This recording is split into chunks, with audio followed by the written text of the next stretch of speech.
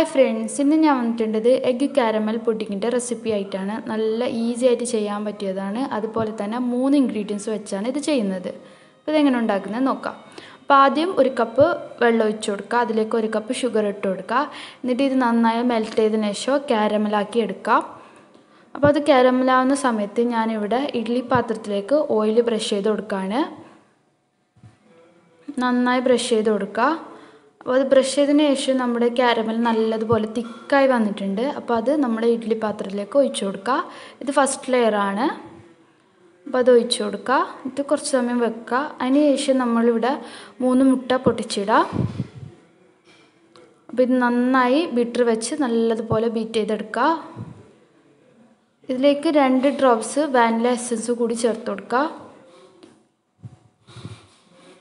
എന്നിട്ട് നമ്മുടെ കാരമൽ ചെയ്ത അതിലേക്ക് മുട്ടയും കൂടി ഒഴിച്ചു കൊടുക്കുക.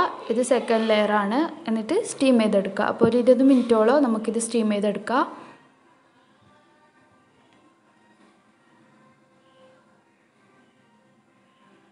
അപ്പോൾ നമ്മുടെ പുഡിങ് റെഡി ആയിട്ടുണ്ട്. അപ്പോൾ നിങ്ങളിത് ഫ്രിഡ്ജിൽ കുറച്ച് സമയം വെച്ച് തണുപ്പിച്ചതിന് ശേഷം കഴിക്കുക.